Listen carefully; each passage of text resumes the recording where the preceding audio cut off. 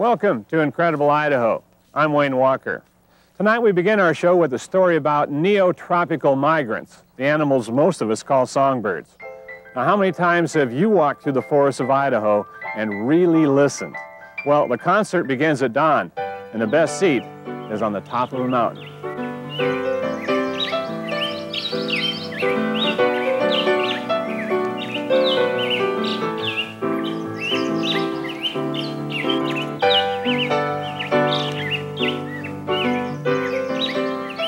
There's nothing better than being able to walk through the woods and being able to identify everything you hear around you.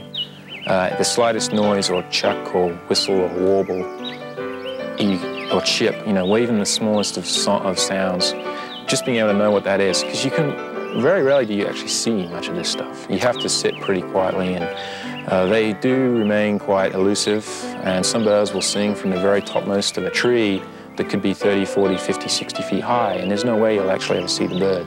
But it's just a great feeling to know everything that you're hearing around you. The western tanager across the drainage, still in the stand, and that's a bird that is a neotropical migrant, and you can identify that song. It's a very quick, robin-like song, but very raspy. Sounds like a robin with a sore throat. That's singing fairly frequently over there, kind of a zip, zip, zip, zip, zip, and then it'll stop, and then it'll zip, zip, zip, zip, zip, that kind of speed. Quite buzzy. Rex's childhood hobby developed into a career as a wildlife research biologist. This morning, he's conducting a point count. It's a standard scientific technique used by research biologists to survey songbird populations. Understandably, there's a problem trying to count something you can't see. So instead, biologists rely on their sense of hearing. It works like this. A series of points are chosen in a study area. About an hour after sunrise, the researcher stands at one of these designated locations and simply records every bird he hears within 50 meters during a 10-minute period. This must be done at intervals throughout the nesting season and for several years in a row in order to develop an accurate record. The way we do this, we simply keep track of where we are, the time in the morning, just some notes about the weather. This is which particular point count we're at. We have 4 of them in each stand. This is the first one. Beautiful song. Neotropical migrants are those remarkable songbirds that make the long journey south each fall to wintering grounds in Mexico, the Caribbean, and Central and South America. In the spring, they return here to areas like this in the United States and Canada to breed and raise their young. Recently, there's been some concern that populations of these neotropical migrant species may be declining. But, as you can imagine, migrating birds by their very nature are difficult to study since they don't stay in one habitat all year round. The objective of this research project is to determine what these various bird species require in terms of breeding habitat to be successful at nesting and raising healthy young. It's a cooperative effort funded by the National Fish and Wildlife Foundation, Boise Cascade Corporation, the Forest Service, and Idaho Department of Fish and Game. But we follow the birds to the nest because they'll either bring food to the young or to the female incubating, or they'll be making the nest if they have nest material. Simply surveying the birds doesn't tell biologists whether the bird has been successful at nesting. So, in addition to point counts, the scientists are conducting nest searches. Best time to nest search is right now, early in the morning. Obviously the young haven't been fed all night. They're hungry. This is the most active time as far as birds bringing food into them. The biologists have spotted an Oregon dark-eyed junco in the tree. It's a male, and he's carrying food for the nestlings. This species is a resident bird. It doesn't migrate, but rather spends the whole year here in Idaho. A search of the ground nearby uncovers a small nest hidden beneath a log. 3 very young nestlings in here, probably just a couple days old. And what we'll do from now on is monitor this nest every 3 or 4 days to make sure it's still active, and hopefully see this brood fledge. The study area ranges from Idaho City to New Meadows and includes over 100 plots of varying habitats. On each of these plots, the scientists conduct point counts and nest searches. They also take careful measurements of the vegetation, recording all kinds of data, such as the size and species of the trees, how open the overhead canopy is, the ground vegetation, and so forth. Therefore, we can ultimately begin to get some understanding of which vegetational characters are important, not only for a bird's presence or absence, but also its reproductive success. Studies have shown that snags, large dead trees, are extremely important to a number of bird species. Cavity nesters like woodpeckers and mountain bluebirds build their nest in snags, and other species like the dusky flycatcher use snags as a place to forage for food. I think everybody agrees, well, I know everybody agrees snags need to be left. The big debate is how many to leave. How many snags of a particular size does a particular bird species require? And that is something that we can hopefully eventually address, but at this point, with just 1 or 2 years worth of data, we can't really say anything too conclusively. I can't tell which way it's twisted. This is a mist net. It's a delicate netting strung between 2 poles designed to capture birds for banding. Each leg band is color-coded so scientists can determine if it is the same bird returning to nest in a particular tree each year. If the young are also banded, researchers can see how far they disperse from the nest when they fledge. Once the net is set up, it doesn't take long for a capture, an Oregon dark-eyed junco. This is the male of that nest, just across the drainage here, of which you have some filmed earlier. And we have the female already banded, so now we'll have both the male and the female banded. The small junco is taken away from the capture area to be banded. It's mid-morning, and the summer day has warmed up.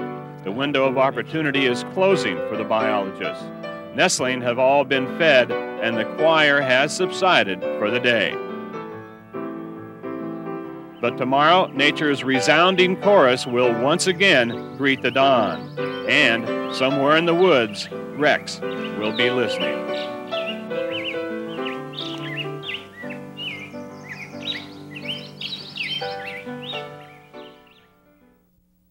This is a real lake trout here. That's what people are after right there. Some of the best trophy fishing in our state is at Payette Lake near McCall. Big lake trout, also known as Mackinac, can grow up to 30 pounds in the chilly waters of this beautiful mountain lake. It's the perfect spot to spend a summer weekend. Yeah, it's a great place to come fishing and expect to catch a nice lake trout. Paul Jansen goes out fishing for lake trout every chance he gets, but today it's a work day. So instead of fishing for the big ones, he's listening for them. And we've got a fish just over this direction right now. I don't know what number it is yet, it's too far away, but 10 of these big lake trout are swimming around Payette Lake sporting sonar tags. The tags look like this. well, what I do is just put this ear in here and slowly turn it 360 degrees till I hear a beep. And then I get a direction on it, and I'll take the boat over there till I can get right over top of the fish.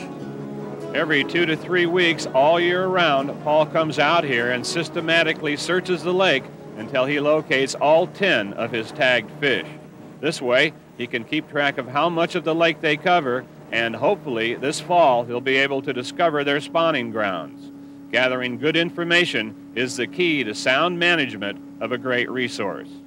Here we have a good number of big fish, and we want to maintain that. It's a true trophy fishery. So how about a look at those big fish? There's 6 in here. Oh, good. That we already netted this morning. Great. Just waiting to have a tag put in them. Another part of Paul's study includes marking the fish with bright red spaghetti tags or reward tags. This is a narrow cord that has an identification number written on it. When anglers catch a fish with one of these tags, they're asked to send it in to the Idaho Department of Fish and Game. In return, they receive a $10 reward.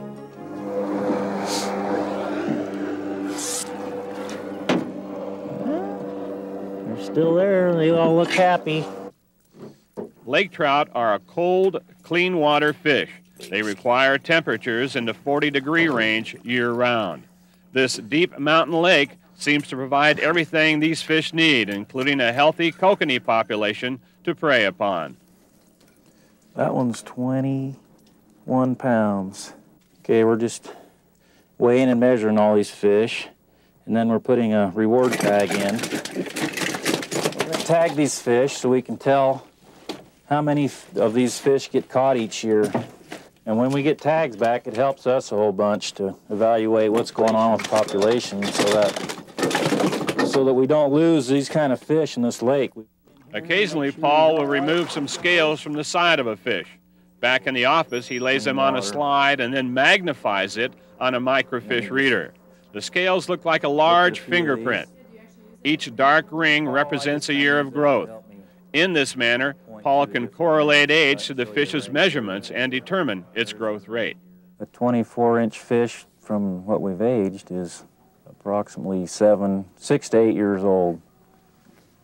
And some preliminary work we've done looks like they grow about an inch a year after that. So if you get a 34-inch fish, that fish is 18 to 20 years old. That's what people are after right there. She weighs in at 10,250 grams. That's about 22 pounds, and measures 908 millimeters, which translates into over 36 inches. So we can conclude from Paul's research that this big lake trout has been swimming around Payette Lake for at least 20 years. Okay, she's ready to go back. These aren't the first lake trout to receive the bright spaghetti tag.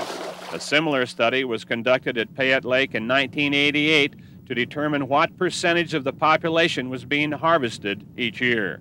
After we compared the population structure from 1988 to 94-95, we saw a pretty significant shift in the size structure of the population. A lot fewer large fish and more smaller fish. Paul speculates that the few fish being harvested are the bigger fish, and this is triggering the population change. So what we want to do is to have a stricter regulation. Right now they can catch 6 fish, any size fish. What we'd like to do is go with 1 fish, and it would have to be over 36 inches to keep, which is about a 20-pound fish.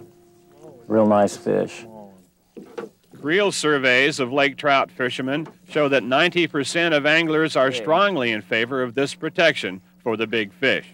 So how does one go about catching one of these hogs? Paul's brother Alan and nephew Joel are visiting from northern Wisconsin. And as we start out, we're already hearing the classic line from our host, "You should have been here yesterday." Yesterday we caught, how many? 5? What'd that feel like catching it? Oh, they were fun. Fight. Some were up. 6 pounds was the smallest, and a little over 10 was the largest. Alan and Joel troll for the fish using a simple 3-way swivel, dragging their lure along the bottom. They released yesterday's catch, so those fish are out there somewhere, waiting to be caught again. Yeah, that kind of preserves your resource here. You don't really need that much food in the freezer anyway. It's a lot more fun just to, if you really need fish, take one home. There's a lot of meat on them, so one will last you a long time. Let the others go and come back again for another day of good fishing. Depending on the study, it's closer to 50-50 or even 30% in the field and 70% in the office. In our first 2 stories tonight, we showed you the glamorous side of a biologist's job, surveying songbirds at sunrise or marking big lake trout for research.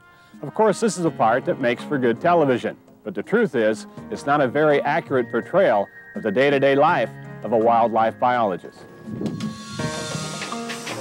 I think public perception is my job's probably 95% field work, fun stuff, and 5%, you know, in the office kind of doing reports, or probably in reality, depending on the study, it's closer to 50-50 or even 30% in the field and 70% in the office. Jim Unsworth is a principal wildlife research biologist for the Idaho Department of Fish and Game. His job is to conduct the research necessary to provide Idaho sportsmen with the best possible hunting opportunity in southwest Idaho. Over the years, we featured the more exciting aspects of Jim's job, like this story in the winter of 1993 when Jim was capturing and radio collaring mule deer. What we didn't show you were the countless hours spent in front of a computer, entering all the information gathered on that study, setting up the statistical programs to interpret the data, and analyzing the results. And it doesn't end there. Well, you know, publication is the end result to your research. So you analyze your data, you write up the results and conclusions to your study, then you submit it to a professional journal. If the editor decides the study has merit, it's distributed to 3 or 4 other professional biologists for what's called a peer review. Their comments are sent with the manuscript back to Jim for a rewrite. After incorporating the suggestions from his peers, Jim resubmits the manuscript, and it eventually ends up in a publication like this, an essential reference source for any biologist making wildlife management decisions. Jim's job also requires him to read or review other researchers' publications, design credible studies to answer management questions, and supervise graduate students. Normally they're a part of a bigger project, like on my deer study. I have 3 graduate students working for me right now. They pick a small part of the research and direct their efforts towards it. They help us with the bigger picture of the research, and then they get a degree out of the program. A master's degree has become virtually a requirement to be considered for a job like Jim's. 79% of the researchers and managers at the Idaho Department of Fish and Game have master's degrees, and Jim Unsworth is among the 15% who have gone on to earn a PhD. The Fish and Game Department does indeed have an incredible academic level of its workforce. We attract people to Idaho not because of salary or those kinds of things, but we attract them here because of where Idaho is and what we have in the way of backcountry, what we have in the way of a resource to be managed. Hi, I'm from the Fish and Game Department. I'd like to ask a few questions today. How long have you guys been out fishing today? Dick Scully's years of experience as a fisheries research biologist, along with the training he acquired earning a PhD, provides a strong background for his present position as the fisheries manager for Southeast Idaho. Did you catch any cutthroat today? Nope. Okay. Seen one. Well, there's a few hiding out there. Today, he's out surveying anglers on Blackfoot Reservoir. It's about 19 and a half, and I think that's the important part of management, is being able to blend the biology with working with people. So you gonna have a barbecue tonight? Hunters and anglers are an essential part of management decisions. The next one is a subject that I know a lot of people have thought about, and that's the slot limit, the 8-inch to 16-inch cutthroat slot limit that we've had since 1990 throughout southeast Idaho. The evening before, we caught up with Dick in the town of Montpelier, conducting a public input meeting for the 1996-97 fishing regulations. Are you making a suggestion for a 2 fish but a minimum size on the cutthroat? It's a two-way communication, and they understand what you're saying, and you can listen and understand what they're saying, and appreciate the kind of knowledge they have, which is usually a lot of experiences fishing and hunting, and that generates some knowledge that sometimes is different than an individual biologist might have. Okay, and what length limit would you suggest? Each participant is asked to complete this 4-page survey asking specific questions about regulations. Early the next morning, Dick's back at the office, sorting through the surveys and tallying the results. The desk work is not glamorous, and it may not make good television, but it's a very real part of the job for the managers and researchers whose goal it is to make sound, critical decisions that will perpetuate our wildlife resource. If you like the resource and you like making the resource better for the public, there's that kind of satisfaction. Protecting the resource on one hand, and on the other hand, produce a lot of happy anglers. That's the other goal. Thanks for joining us. We'll close our show tonight by greeting the dawn once more with nature's early morning choir.